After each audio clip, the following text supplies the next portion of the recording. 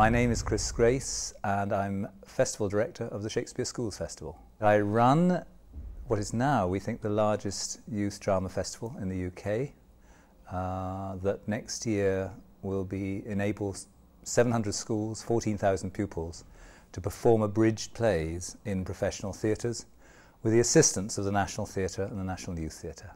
I went to university, the University of East Anglia, and I got involved in drama and took a student review to the Edinburgh Fringe, which was the first time that had ever happened.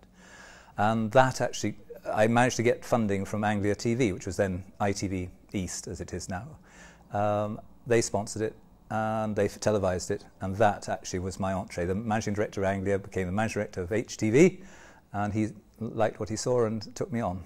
Once in, I knew on that opening day this is what I wanted to do. Going to the Soviet Union as part of a Welsh language channel, animating Shakespeare in 30 minutes, that was a major left-hand side move.